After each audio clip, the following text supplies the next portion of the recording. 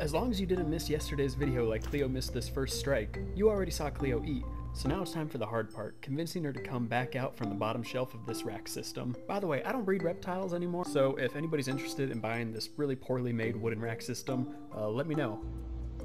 Sleepy girl.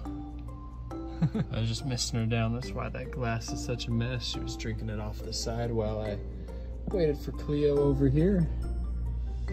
You ready to come out? You got some fingers. Tasty, tasty fingers. I recently took some flack for not having Cleo in a bigger cage, and I'll be the first to admit that I plan to have her in a bigger cage by this time, but I recently lost my job very unexpectedly, so that just hasn't been an option. But anyway, that's why I'm trying to get rid of this rack, because I don't breed anymore. This is all space that could be going to a larger enclosure for Cleo, which I'm actively planning on building. But as you can see, she's doing just fine in the meantime, and actively put herself away once she found out where home was. Thank you so much for watching. Make sure to like and subscribe for daily videos.